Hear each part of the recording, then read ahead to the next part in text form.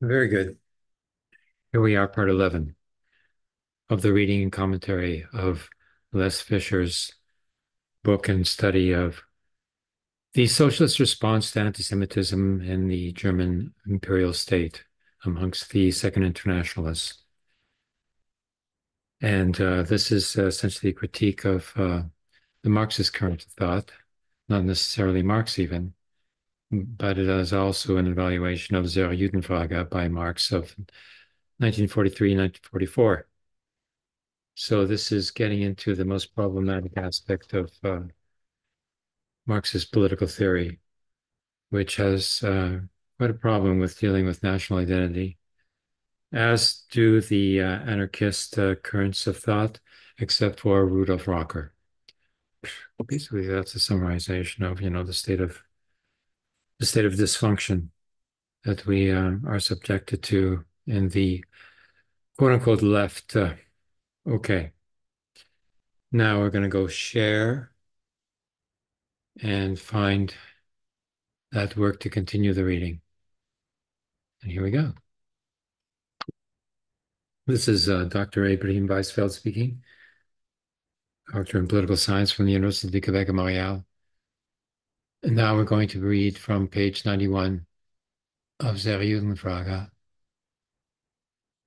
And the address for the digital copy of this book, so that you can read together with me, is in the link that I'm going to be providing here in the chat and in the comment. First of all, I'm going to put it into the chat. If I can get there, no. I'll put it in the chat afterwards. Because we're in share mode. Okay. Now, Mehrings was the principal writer for dealing with the so-called Jewish question in the Second International. So Mehring's specific spin on Der Judenfrage. Although Mehring's stance was generally in keeping with the consensus communists, there was one point at which Mehring's introduction to Der Judenfrage really did go beyond it. He already mentioned appreciation of Bauer and his young Hegelian milieu clearly represented an innovative twist to the prevalent discourse. This does not automatically put him at odds with the attitudes prevalent among his peers. Of course, he could equally well just have been the first among them to spell out this particular implication of the consensus communists. One thing is quite clear, though. According to Mehring, Marx himself had shared this appreciation, and this was simply not true. As we saw earlier, Marx's very point of a departure in Der Judenfrage had been his rejection of the conflation of right and morality, implied by Bauer's line of argument. Yet, most socialists, their claims notwithstanding that they shared Marx's stance, subscribed to this conflation of right and morality. In this connection, we first came across Mehring's surprising appreciation of Bauer's original stance. Early on, in his discussion of Der Judenfrage, Mehring, in fact, claimed that, quote, as far as Bauer's conceptualization went, Marx acknowledged its consistency, unquote. This is a highly misleading formulation, to say the least, and it's quite clear that Mehring was determined to bend over backwards to demonstrate that not only Bauer, but Marx too had shared his own concept for the Philo-Semites. Mehring began his discussion of the second part of Der Judenfrage with an account of the emergence of the Jewish question. Much as the Jewish money might, Jüdische Geldmacht, extended itself with the capitalist mode of production and made itself indispensable for the governments, he explained, the dogged resistance that absolutism and feudalism pitted against the revolutionary transformation of bourgeois society precluded the political emancipation of the Jews.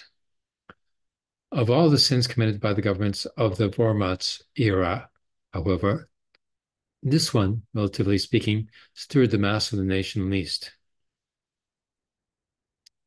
In fact, during the 1840s, a fair number of radicals had increasingly come to see Jewish emancipation as a test case for the ability of the Prussian regime to reform more generally. Their support for the cause of emancipation may have been feeble, and they indeed readily abandoned it when push came to shove. Yet it's hard to see how the Bauer controversy should have drawn so much attention in the first place, had the issue been one of such indifference as Mehring suggested. It was certainly no matter of indifference to the opponents of Jewish emancipation, as Bauer's Die Jugendfrage clearly demonstrated. On balance, it is probably fair to say that the mass of the nation, far from not being stirred by the regime's refusal to grant emancipation, was stirred by the possibility that the Jews might be emancipated after all. The opposite. Be that as it may, why then, if we stick with Mehring's scheme of things for the moment, did the mass of the nation find it hard to get worked up about this particular sin on the part of the regime, i.e., the refusal to emancipate the Jews?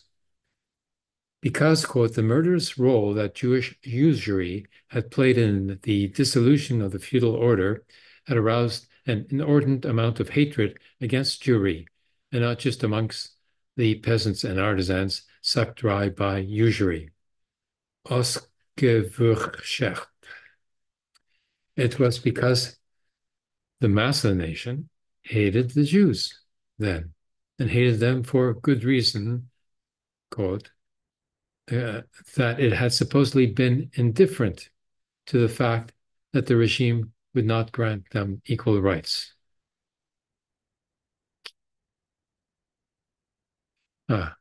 You're upset that the regime was not indifferent to the Jewish emancipation because they were opposed to Jewish emancipation, in other words. Okay, that makes it clear. Why had the Jews nonetheless been emancipated in the end? Clearly, democratic pressure from below cannot be the reason, since the mass of the nation was not inclined to demand a reform of this kind from the regime. Why then would the regime take this step if pressure from below had not forced it to do so? Because Jewry, or to be more specific, Jewry as a class won far too much power, quote, Jewry as a class won far too much power as a result of the economic development for it not to take into the constraints that still fenced in its actual rule, unquote. This had placed the Jewish question firmly on the agenda. But it is well known that the vanguard of our classical literature and philosophy was not exactly well disposed towards the Jews, unquote, Mehring explained. Yet he had to concede, of course, that this was held true, quote, with the sole exception of Lessing, their bourgeois representative, unquote. Lessing was one of those topics, Mehring,